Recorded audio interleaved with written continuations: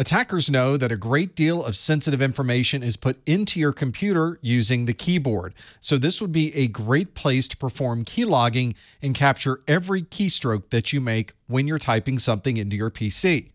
This might include all of the website URLs you visit. It could be passwords and usernames. It might be credit card information and other financial details, and anything else that you might type into your system.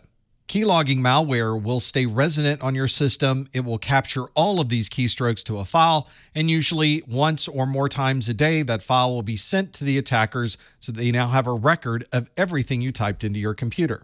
We often talk about protecting the data sent across our network by using encryption or VPNs. Sometimes we'll discuss storing files in encrypted form using full disk encryption or single file encryption. But the attackers know that if you're typing something into the keyboard, that process is not encrypted. That's a perfect place to capture your username and password or your credit card number. This keylogging software can do a lot more than simply capture your keystrokes.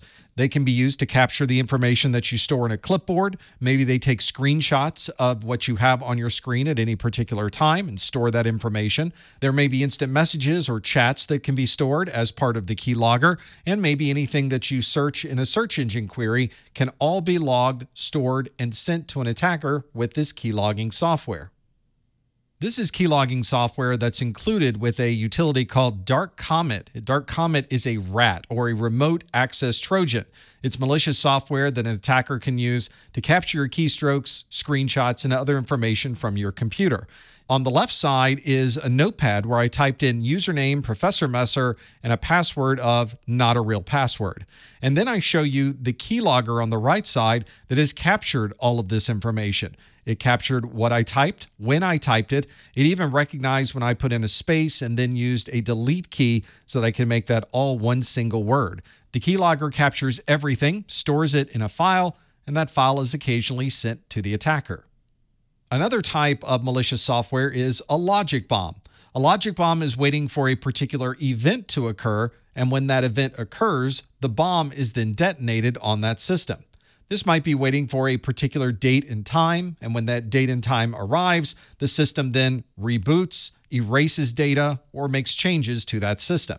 Or this may be something related to what the user is doing. Maybe we're waiting for a particular user to log in, and as soon as that user logs in, the bomb then executes. Logic bombs are usually something created by an end user or created by someone who has a particular goal in mind. And because of that, it's not malware that we've seen run on another system, so there generally is not an antivirus or anti-malware signature associated with a logic bomb. This makes a logic bomb very difficult to identify, but there are monitoring tools that you can put into a system to look at key files and make sure that no one has modified or changed anything associated with those critical operating system files. An example of a logic bomb creating a problem for an organization occurred on March 19th of 2013 in South Korea. A malicious email was sent to banks and broadcasting companies that had an attachment, and if that attachment was run, it installed a Trojan onto the user's computer. A day later, on March the 20th of 2013, at 2 p.m. local time, the logic bomb activated based on that time of day.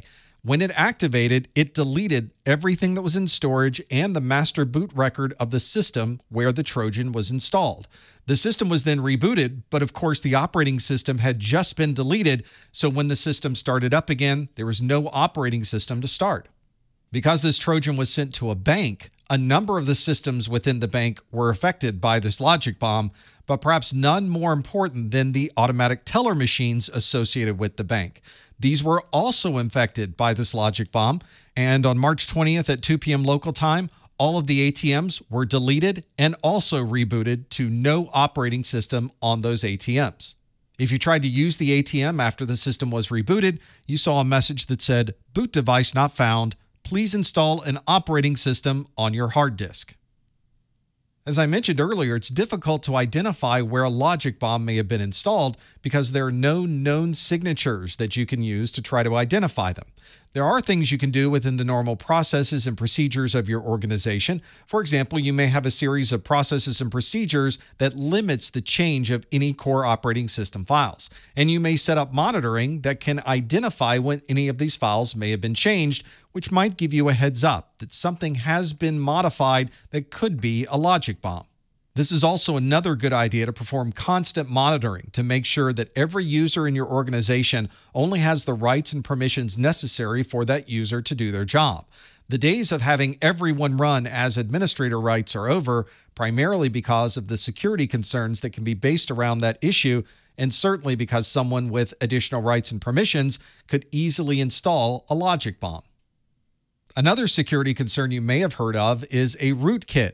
The name root in rootkit comes from the Unix superuser of root, very similar to the administrator that would be in a Windows environment.